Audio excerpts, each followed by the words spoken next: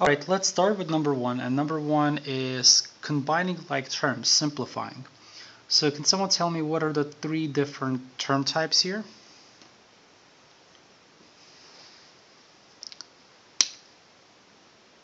I have the k term right here,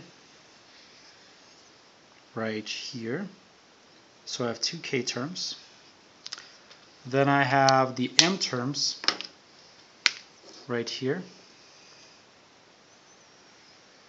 and right here.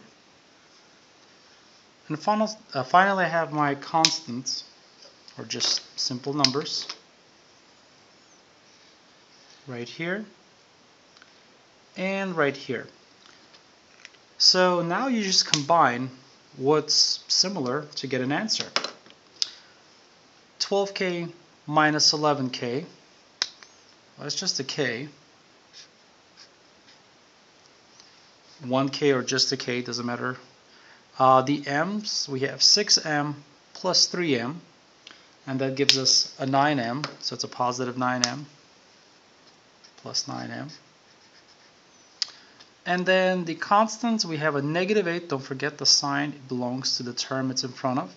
So we have the negative 8 plus 5, and that gives us a negative 3, or in this case minus 3. That's the answer. Questions on one?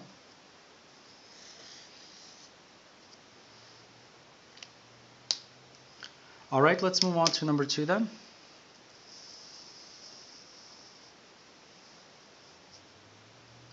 Alright, with number two, it's similar to number one. You're still asked to simplify and combine like terms, but before you do that, there's a step that you need to take. Can someone tell me what is that first step you need to take?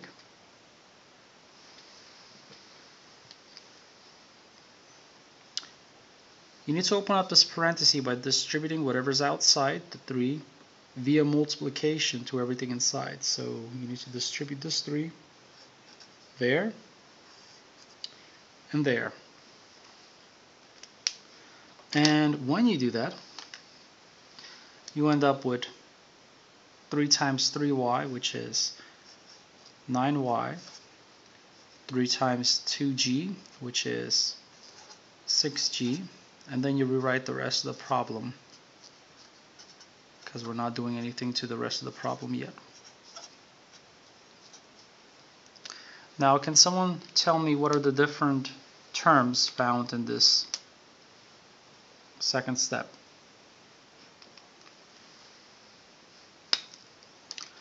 We have, of course, the y terms, the 9y and the 12y. Then we have the g terms,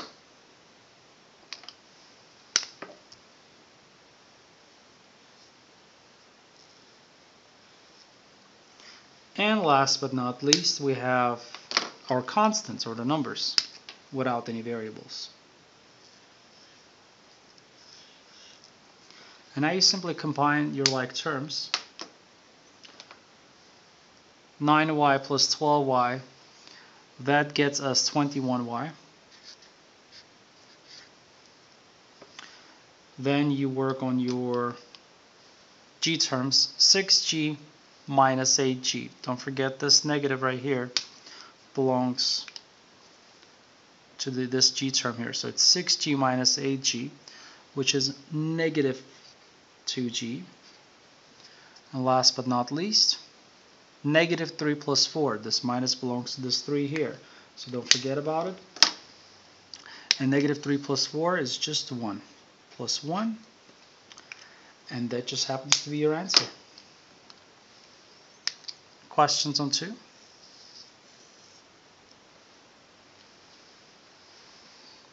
Alright, then let's go ahead and do number 3.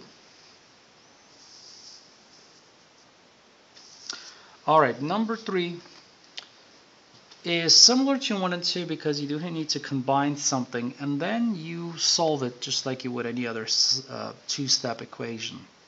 So can someone tell me what should be the first step?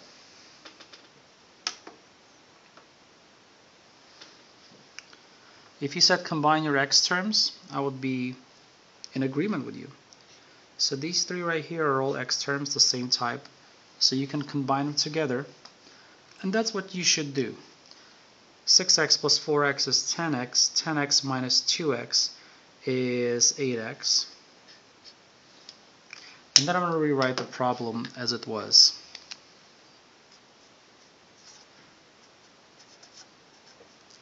Next step, I'm going to subtract 10. Not add. I saw a few of you adding 10s. Nope, subtract 10 from both sides. This is an older concept. And when you do that, you end up with, on the left side, with an 8x. On the right side, with a 24. I'm actually going to move that and write this over here to give myself some more room. Alright. Now, what's our last step? Someone tell me? Divide both sides by 8. We're multiplying by 8 here. The opposite is to divide. And of course, we do it to both sides. And of course, the final answer is x is 24 divided by 8, 3. And you can check your solution by plugging this 3 in here for the x's, and it should work out. I'm not going to do that, but you could always check that on the quiz just to make sure you have the right answer. Alright, questions on 3. Alright. Next, we're going to look at 4. So number 4 on the upper left corner here. Can someone tell me what should be our first step here?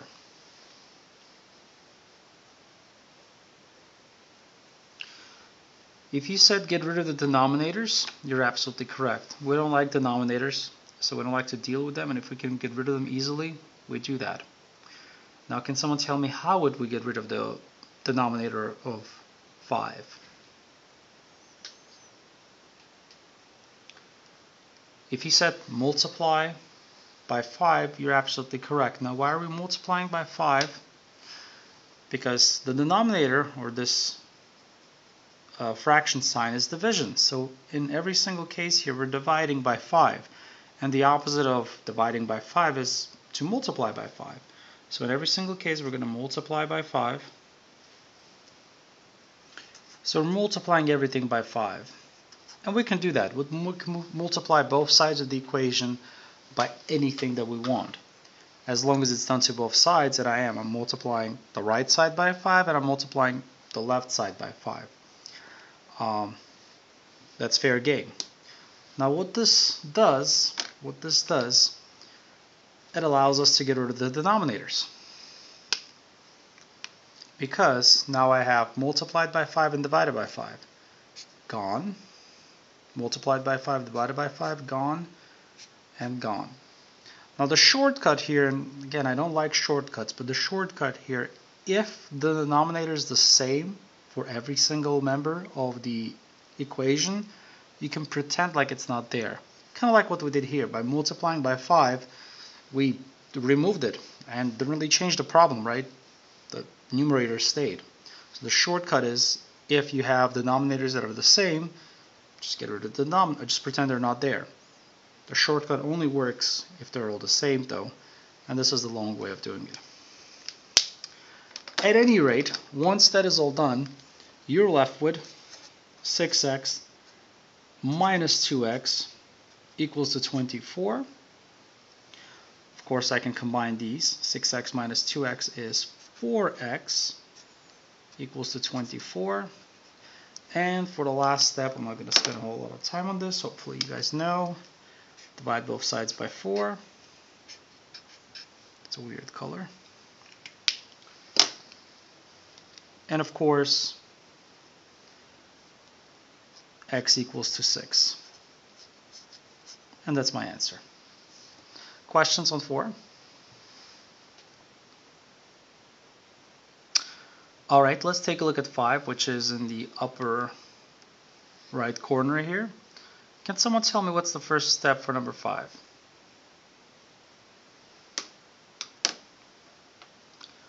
If you said get rid of one of the x terms, you're absolutely correct. we have x terms on both sides of the equation. We don't like that. We only want it to be on one side only. So I like to choose the one that's smaller. You can get rid of either one, but I think choosing the one that's smaller is always the best way to go. So I'm going to get rid of this 5x by subtracting 5x from both sides. So I'm getting rid of this one. And over here, 8x minus 5x is 3x minus 5 equals to 17, and this is all gone. Now the rest, I assume by this point in time, you know how to do, so I shouldn't spend a lot of time on this. So I'm going to go by fairly quick. Add 5 to both sides.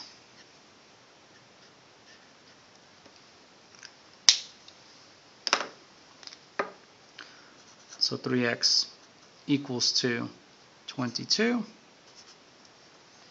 And last but not least, divide both sides by 3.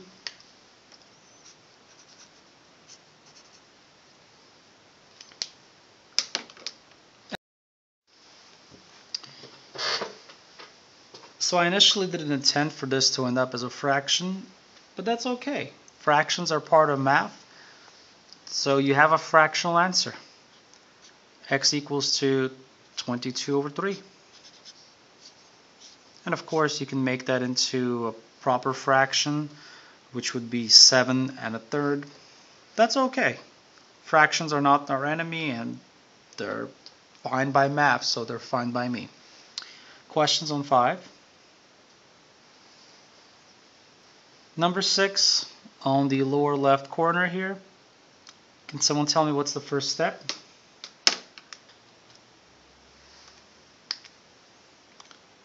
Hopefully you guys said take this 3 and distribute it to everything inside this parenthesis via multiplication. Exactly those words. And when you do that, you get 16 minus x equals to 3x plus 12. Because 3 times x is 3x, 3 times 4 is 12. Now what's the next step? If you said get rid of one of these x's, you're correct. And I, of course, will go for the smallest one, and that is this lonely minus x here. And how do I get rid of a minus x?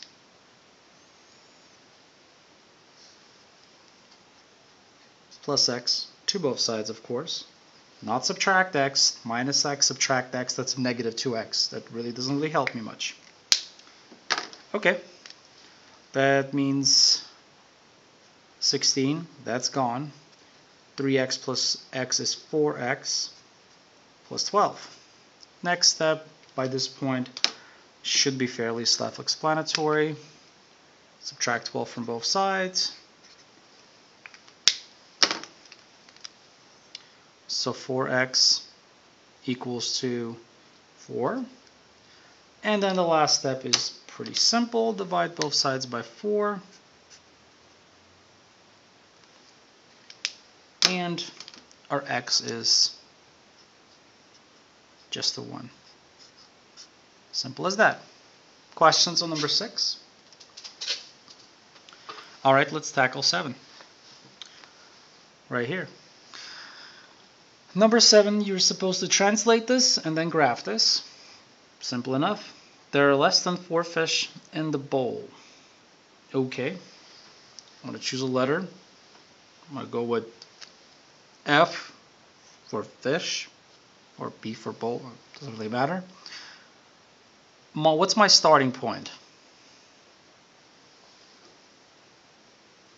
4, less than 4. And which way should the alligator symbol or the inequality symbol face?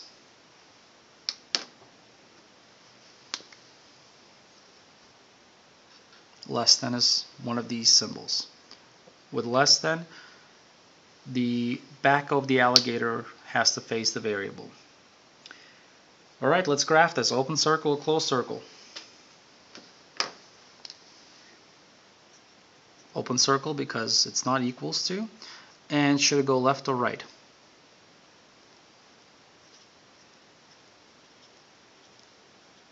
Left. So it's going to be an open circle heading left.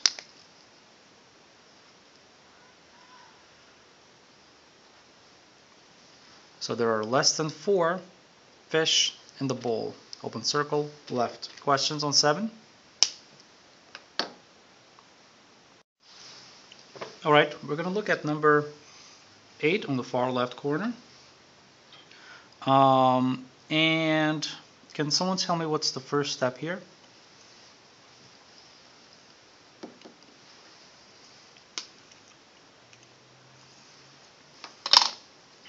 Subtract 5 from both sides. Yep.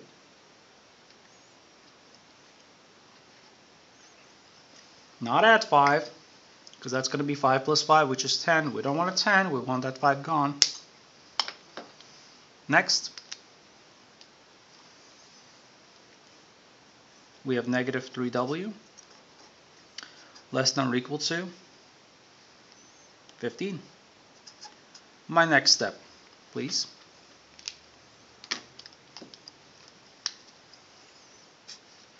Divide both sides by negative 3.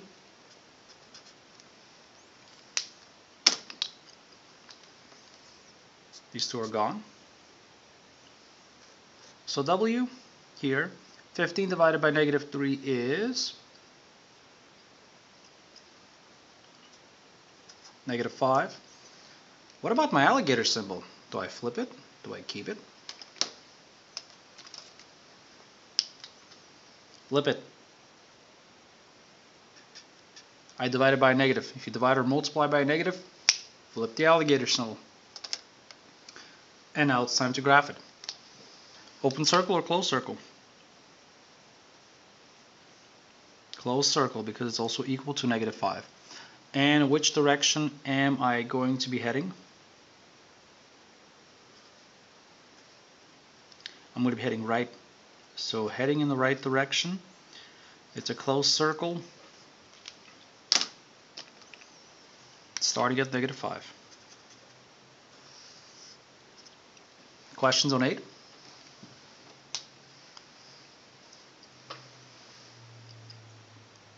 Alright, let's go ahead and look at number 9 then. It's a find and fix my mistake problem. So can someone find my mistake and fix it for me, please?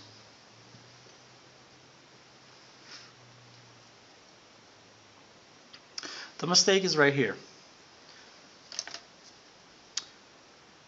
I'm dividing by 3 and I'm flipping my sign. Why am I flipping my sign? I shouldn't be. I'm not dividing by a negative 3. I'm dividing into a negative number, yes, but I'm not dividing by a negative number. So as long as you don't divide or multiply by a negative number, you should not be flipping your symbol. So right here is my mistake, which of course is the same here. And that means, well, actually I had 2 mistakes there. My second mistake is this should have been shaded in, and it should have been heading in this direction.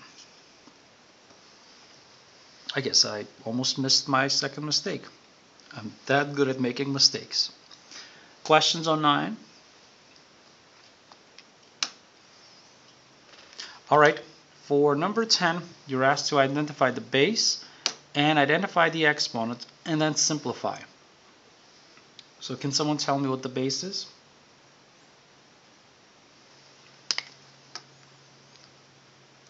Five. Not negative 5. The exponent does not see this negative sign because it's not in a parenthesis. What's the exponent? That should be easy. 3. So how do we simplify this?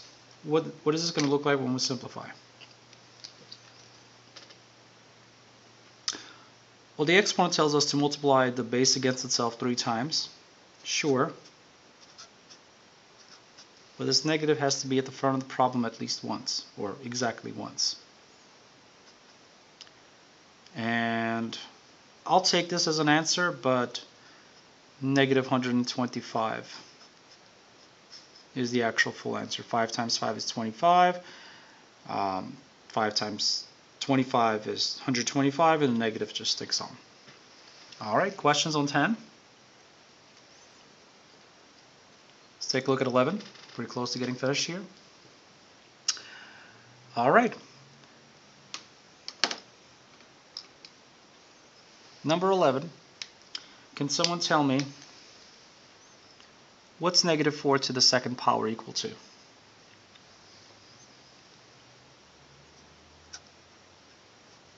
Positive 16. Negative 4 times negative 4, positive 16. I'm going to rewrite this plus 2. In the parentheses, what's 4 to the first power? Just 4. What about 157 to 0 power? 1.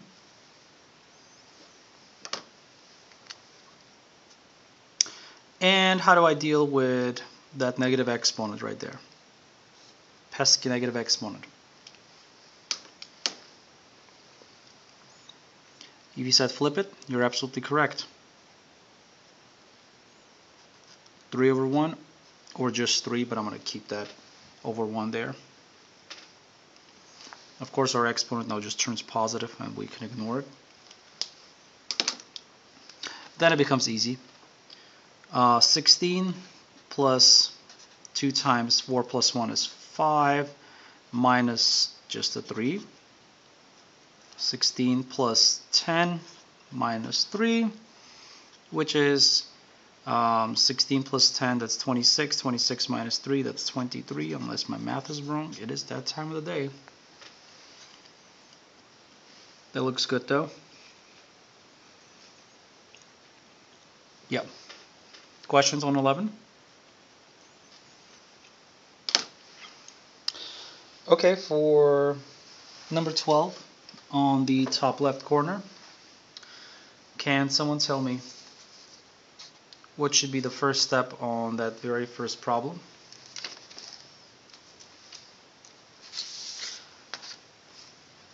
If you said add the exponents, you're absolutely correct.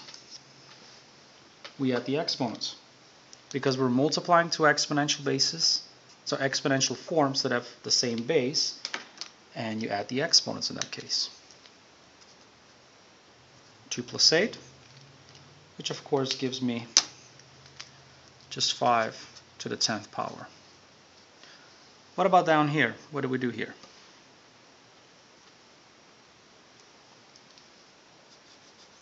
If you said subtract the exponents, totally agree with you.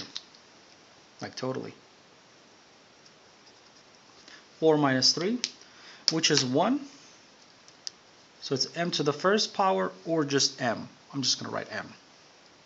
You can write m to the first if you want. And down here, what do we do?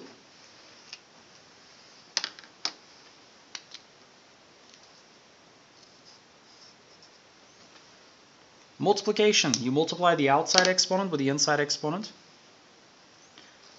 So that's 5 times 7, which is of course 35. So I just gave you the 3 scenarios of dealing with exponents. And you got to remember the differences between here, multiplication, adding, subtraction. These are easy to get confused, especially the addition and the multiplication. So just be careful, don't rush it, and think about the problem before you solve it. Number 13, it's a step-by-step problem, and it's solved in 3 steps. The first step is right there. You multiply those upper exponents, and I'm going to rewrite the entire problem. 3 times 4 is 12, so n to the 12 times n to the 5th times n to the negative 2nd, all over n to the 8th times n. Now, what do you do with the top exponents and the bottom exponents separately? So what do you do with the top ones? What do you do with the bottom ones?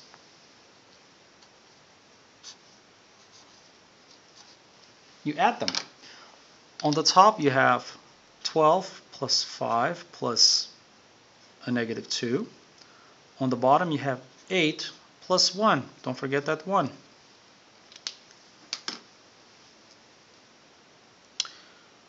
Which means we get n to 12 plus 5, that's 17. 17 minus 2, that's 15. And to the 15th power over, yes, that's a 15. On the bottom here, n to the 9th power. And now what do you do with the exponents here?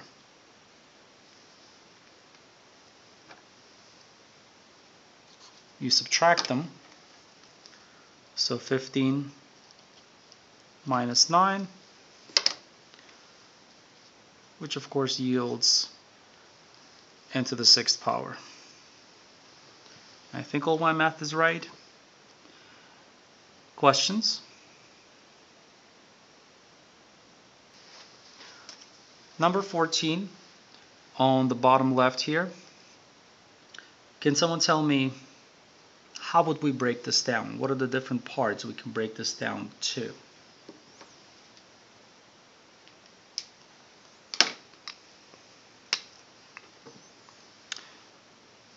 The three parts are the constants or the numbers or the coefficients,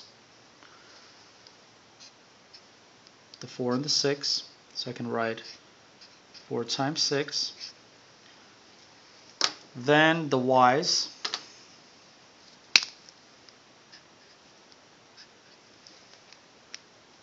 So I can write y to the 3rd times just y. And last but not least, of course, the h's. So I'm going to write h to the 5th times h to the 2nd. And this should be a lot simpler now. 4 times 6, that's 24. What about the y's? What do I get from the y's? To the 4th, 3 plus 1. And the h's,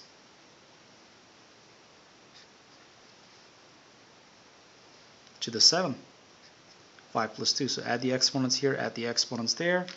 And my final answer, I'm simply going to combine this all. 24, y to the 4th, h to the 7th, done. Questions on 14? Last problem at last. On the bottom right, we have 15. Can someone tell me what's the first step here?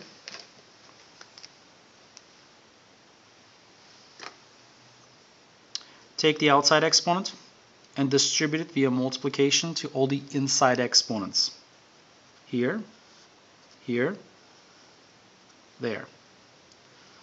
And it looks roughly like this. 5, which doesn't seem like it has an exponent, so it's got an exponent of 1, of course. So 1 times 4. Then m. And m already has an exponent, that makes it easy. 5 times 4, so it's multiplication. N, 6 times 4. Alright. That gives us 5 to the 4th power, m to the 20th power, n to the 24th power. And that's the answer. Questions? It's pretty simple. Alright, thank you very much. This video is on my site, and good luck on the trimester test.